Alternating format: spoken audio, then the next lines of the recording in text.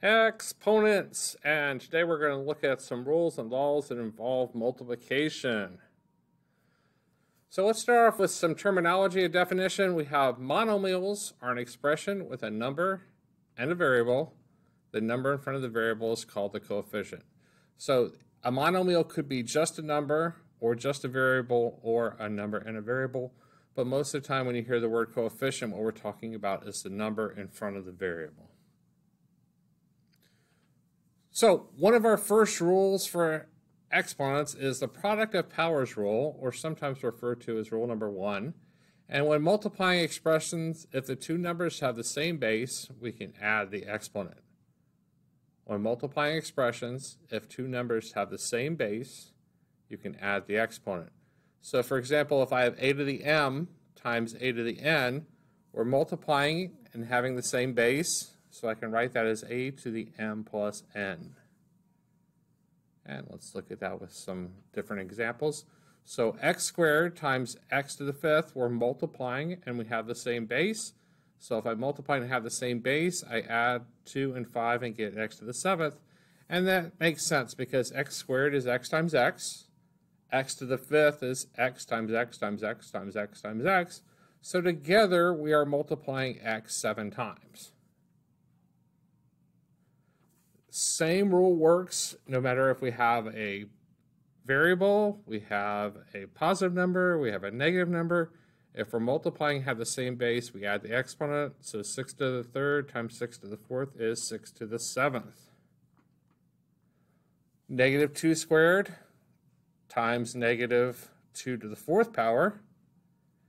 We're multiplying and have the same base, negative 2. We add the exponent, 2 plus 4 to get 6.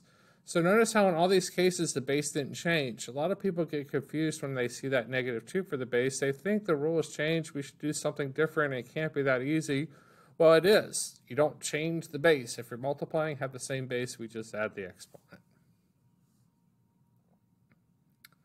So m squared times m to the x, we're multiplying, have the same base m, we add 2 plus x.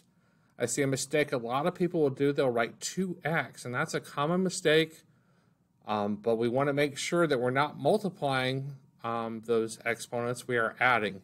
Multiply and have the same base. We add the exponent to get 2 plus x.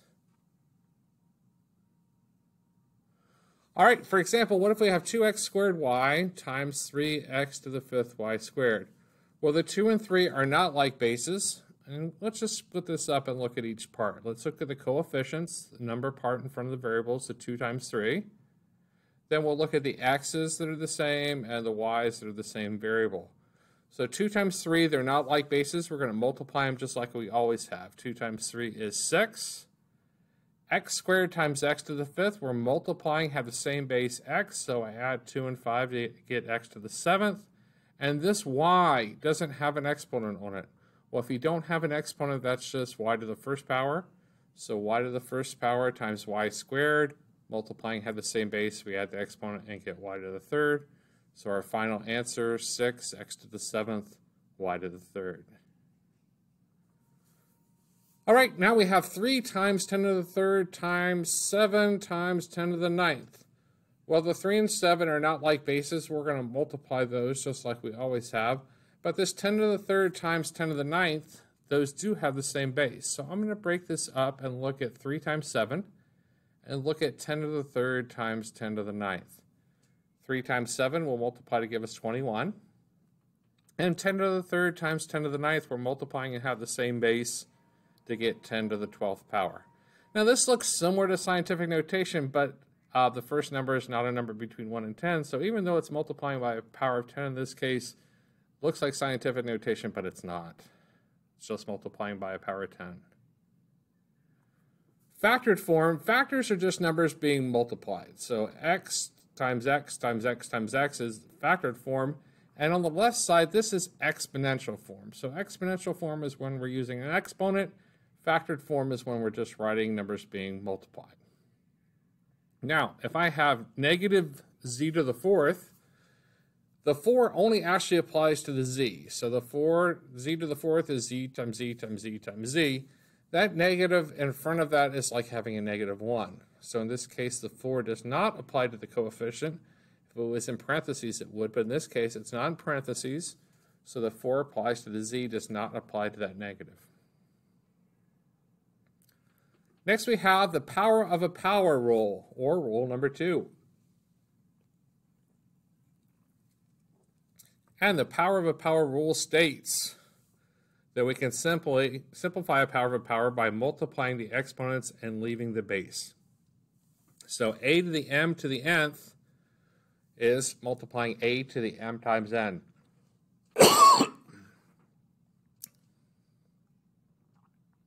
So x to the 6th to the 9th, the power of a power is the only time we multiply exponents.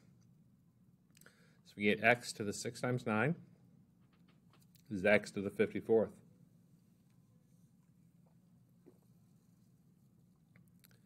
6 to the 3 to the 4 is a power of a power. An exponent raised to an exponent is when we multiply exponents and get 6 to the 12th.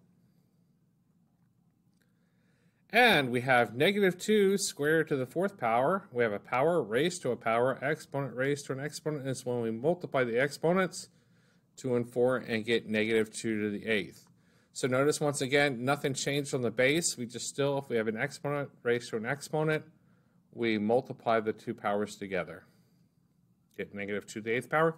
And we can multiply that out, -2 multiplied 8 times. And when we multiply a negative number an even amount of times, you'll end up with a positive number for an answer. So also within our properties of exponents, if I have a, b in parentheses to the m, that m on the outside applies to each coefficient and each variable on the inside. So that m applies to the a, the m applies to the b. So like -4, y squared, z to the 5th, all to the 3rd power, that 3 on the outside applies to the coefficient of -4, it applies to the y, and it applies to the z. So when I apply the 3 to the -4, I get -4 times -4, which is 16, times -4 is 64. Y squared to the 3rd power, exponent raised to an exponent, power of a power, we multiply and get y to the 6. And z to the 5th to the 3rd power, power of a power, we multiply again and get z to the 15th. And if we have a fraction inside parentheses with an exponent on the outside, that exponent of m applies to each coefficient and each variable in the numerator, and it applies to each coefficient and each variable in the denominator. So for example, if I have -2c over d squared all to the 4th power, that 4 on the outside applies to each coefficient and each variable in the numerator, and it applies to each coefficient and each variable in the denominator. So the -2 applies to the 4, it applies to the c, it applies to the d. So 1 times 4 gives us c to the 4th. -2 to the 4th power, -2 times -2 is 4, times -2 is -8, times 8 is 16. D squared to the 4th power of power is where we multiply the 2 exponents together and get d to the 8th. So I have 16 c to the 4th over d to the 8th. All right, you guys, try these 5 problems and then unpause the video and come back and we'll check it. So pause the video here. All right, welcome back. That first one, x to the 6th times x to the 5th, we're multiplying and have the same base. I can just add the exponents and get x to the 11th.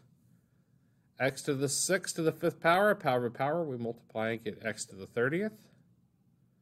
5x plus 6x, that's just addition. This is just like terms. This is not an exponent problem. Don't make this into an exponent problem. Just add your like terms. 5x plus 6x is still 11x. So look at this sign. It is completely different if it's addition than multiplication. 5x squared y all to the 3rd power. The 3 applies to the 5. It applies to the x. It applies to the y.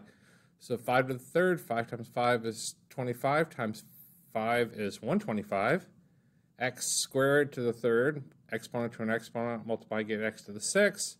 And y to the 1st power times 3 is y to the 3rd, so I get 125, x to the 6th, y to the 3rd. And the last one, multiply with two different bases. 3 times 5 is still 15. X to the 4th times x, multiply and have the same base, I get x to the 5th. And y squared times y to the 7th, multiply and have the same base, I get y to the 9th. And I hope that helps you guys get started on your rules for multiplying with exponents. Have a great day.